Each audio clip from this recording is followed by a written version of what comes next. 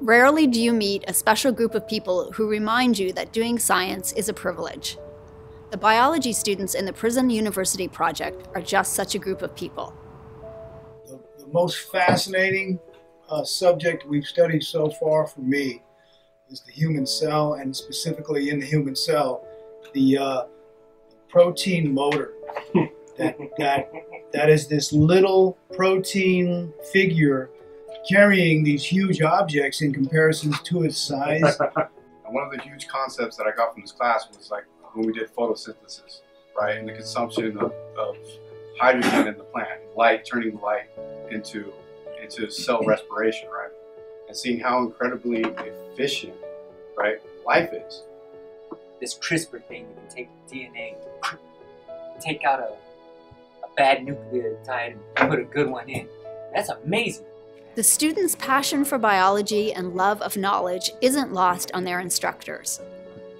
Adam Williamson and Ryan McGorty are two scientists that taught the PUP Intro Biology course during the fall semester of 2014. One of my favorite aspects of the course was having to do with the students having an immense amount of curiosity about biological systems, but having a place to put that energy and gain really intellectual self-confidence. It really, surprised us and how into it they got, and how much effort they put into kind of coming up with really creative ideas. Adam and Ryan's biology course fulfills one of the science requirements for the Associate of Arts degree program offered through the Prison University Project. PUP is one of the few higher education programs in California prisons. It began in 1996 as an alliance between Patton University, the Education Department at San Quentin, and a professor from UC Davis. It started with donated textbooks and no budget, but fundraising efforts have helped support and expand the program to what it is today. The folks who are incarcerated in any country or in any state tend to be the people who are the most marginalized, the most disenfranchised, have had the least opportunities educationally, academically, professionally, economically. Many of the students we have at San Quentin had real serious struggles when they were in school. Often the schools were low performing, but there may have also been a lot of community violence, domestic violence. Many of our students were homeless or were in foster care. So their educational experiences were also severely disrupted. Well, for myself, being that at one time I considered myself a chemist, right? I was a street chemist. It led me to prison with a life sentence, right? And when I came to jail, the only education I probably had at the time was that street education. And I realized that in order to change who I was and no longer believe that particular views in life, that I needed to educate myself. What motivates me is my ignorance. Like, I couldn't write an essay. My education was very limited, So when I enrolled into the program, I realized that I do have the ability to learn. I can go to college, College was like, never even crossed my mind. So when they're first in the classroom at San Quentin, there's a lot of work to do, not only dealing with academic skill deficits, but also helping them to get comfortable in school and sort of rediscover an identity as a student and to really start to understand their own academic potential. So both Adam and I volunteered to teach a biology class with lab for the fall semester. The class met 3 times a week for 2 or 3 hours. So it was 7 hours a week for a 15-week semester, and one cannot lecture just for that period of time. So that motivated us to have a lab or an activity with pretty much every class period, in some cases for topics that one wouldn't expect an activity to necessarily be attached. So one of the more memorable labs that we ran was a sea urchin fertilization lab. And the students actually got to see, the living sperm and the egg under the microscope, and they were amazed. For many of them, they hadn't used a microscope before, let alone seen a living cell, let alone seen the act of fertilization. So they were amazed. And then the next day, that Monday night following, we actually got to see kind of the first stages of fertilization. So I like learning about the cells, you know what I mean? Especially what we did yesterday, the hands-on project with the sea urchin and mixing the sperm and the egg together, just watching it develop. yeah, I do enjoy biology. I don't know where it's going to take me.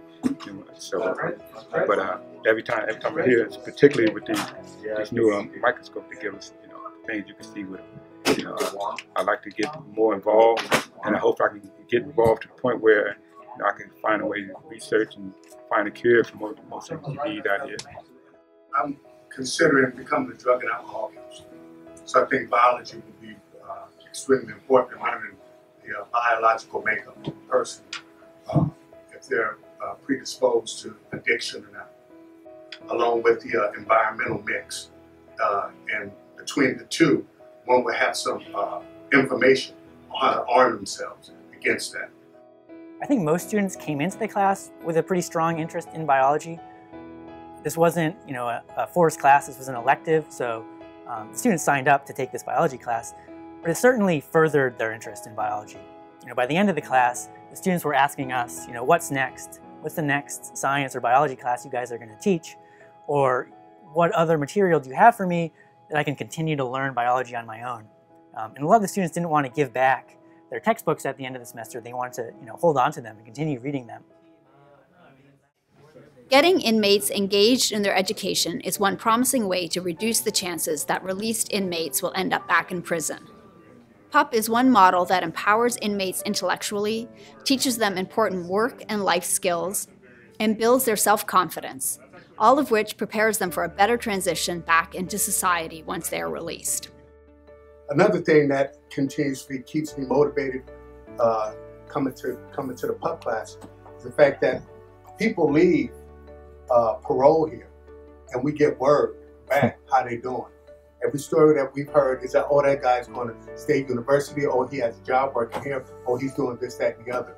PUP has a terrific track record for men who successfully complete the program, go out and do well. And I want that to be my story. I don't want to leave prison the same way I came in. So Pat was one of the ways that I laxed myself to move forward. It's been a great experience for me. So as I spoke about earlier, one of the things that I learned from this class is how intimately connected I am to the world around me.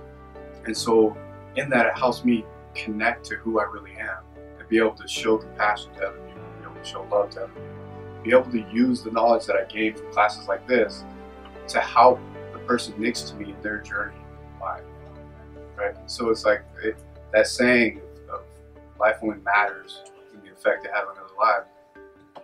I don't want the effects that I've had in the past to be the effects that I have in the future, right? So this education is mainly what motivates me, just to get a better understanding and live a better life.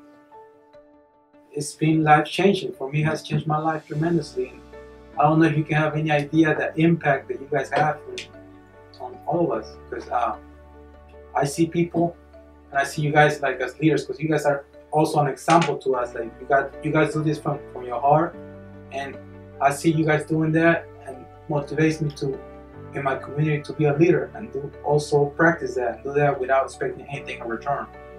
And it betters the community, it betters us, and it just made me feel like a human being, and I appreciate that.